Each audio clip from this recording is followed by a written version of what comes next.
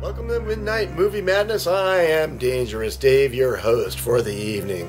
Tonight we're going to be watching Invasion of the Bee Girls from 1973, a powerful cosmic force turning Earth's women into queen bees, who kill men by wearing them out sexually. In the small town of Peckham, California, many men die for excessive effort during sexual intercourses. A scientist from the Branch Research Laboratory is found dead in a motel. The government sends Agent Neil Agor, William Smith, to investigate the mysterious deaths. He suspects that the deaths may be resulted to some experimentation of Dr. Susan Harris, Anita Ford, who is researching bees in the Brant facility. We have the director Dennis Sanders, writer Nicholas Meyer, and stars William Smith, Anita Ford, and Victoria Vetri.